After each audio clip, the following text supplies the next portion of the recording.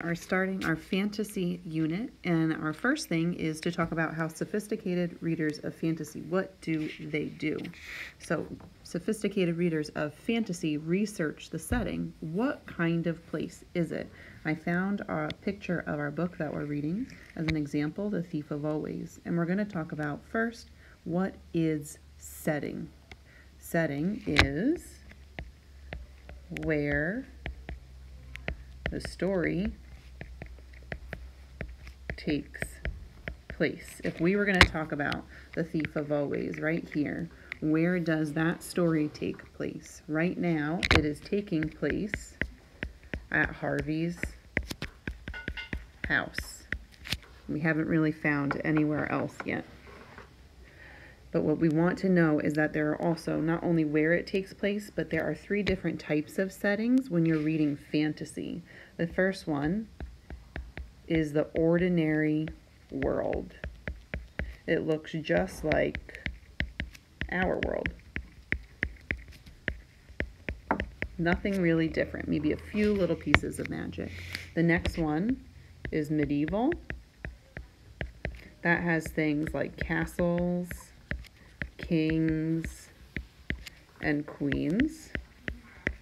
And then our last world is futuristic.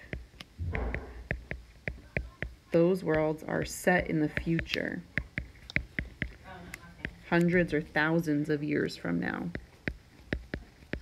Oftentimes they have spaceships and flying cars and robots. So today in your book clubs, what I want you to think about when you're reading your new book is, where does the story take place and what type of setting is it? So if we were going back to the holiday house, we know that where right now is Harvey's house, and we also get to the part of the holiday house, which you might read today. What type of world is it?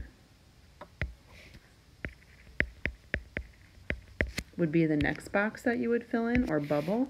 And we know so far it's an ordinary world because there is a house, he is a boy, he has a mom. Nothing seems to be medieval. There's no castles, there's no kings or queens, and it's not set in the future. So today in your book clubs, you're going to decide how many pages you're going to read. In your notebook, you're going to open to a new page. You're going to write fantasy.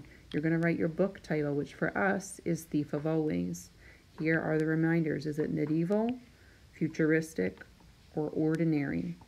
Where does the story take place, and what type of world is it? I'll see you this afternoon.